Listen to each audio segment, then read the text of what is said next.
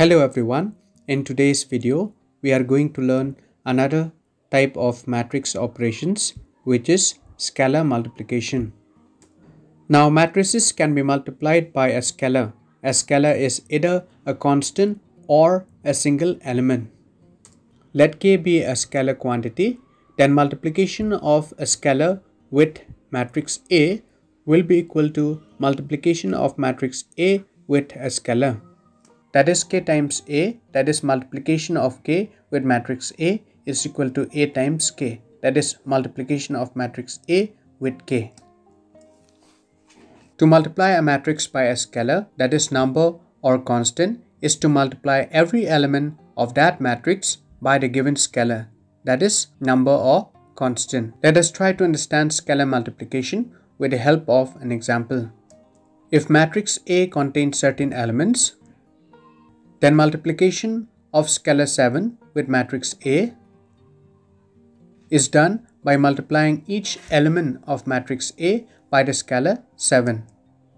That is 7 times 2 equals 14, 7 times 3 equals 21, plus times minus equals minus, 7 times 1 equals 7, 7 times 3 equals 21, plus times minus equals minus, 7 times 4 equals 28, 7 times 7 equals 49.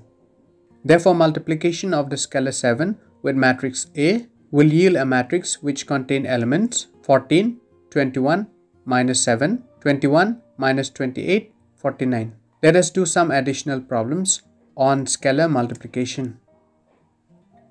Now here we have matrix B which contains certain elements, and we need to find the product of scalar 3 with matrix B. In order to multiply a scalar with a matrix, we need to multiply each element of a matrix by a scalar. 3 times 3 equals 9, 3 times 9 equals 27, 3 times 4 equals 12, 3 times 2 equals 6, plus times minus equals minus, 3 times 3 equals 9, and 3 times 0 equals 0. In the second problem, we have matrix C which contain certain elements, and we need to find the product of scalar 9 with matrix C. In order to multiply scalar 9 with matrix C, we need to multiply each element of matrix C by the scalar 9.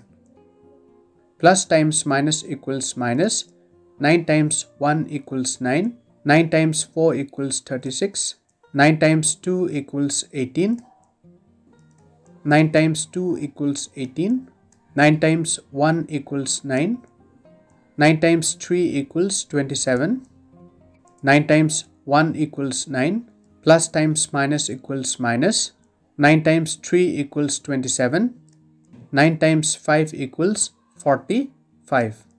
Therefore, the multiplication of scalar 9 with matrix C will give us a matrix which contain elements minus 9, 36, 18, 18, 9, 27, 9, minus 27, 45.